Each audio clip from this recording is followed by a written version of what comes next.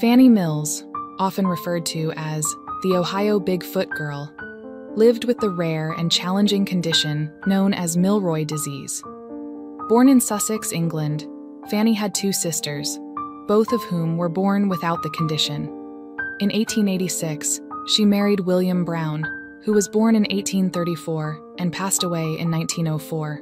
Tragically, Fannie's life was marked by hardship.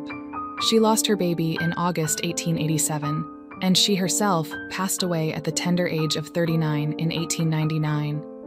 Her affliction caused her legs and feet to grow to an enormous size, with her feet eventually reaching an astounding 17 inches in length. Fannie Milles's life story serves as a poignant reminder of the challenges faced by individuals with rare medical conditions and the resilience they display in the face of adversity.